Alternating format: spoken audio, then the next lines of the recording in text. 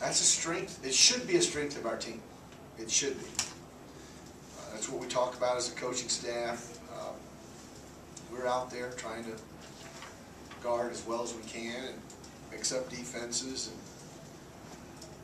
I think that really helped us in the first half build a lead, the changing of defenses and getting some deflections and some easy baskets.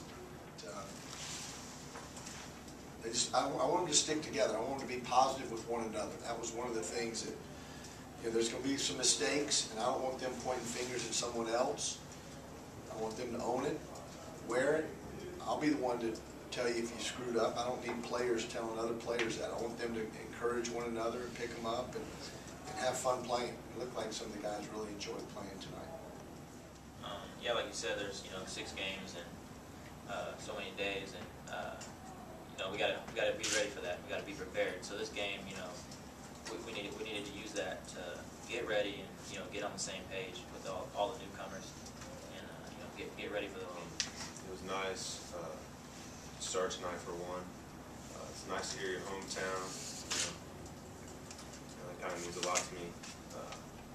I thought I settled in pretty good with the large crowd and taking the responsibility to be the first one on the court. It's kind of nice with Carl, whispering in your ear here and there when you mess up or calm down. So he kind of helped me ease into things tonight as well.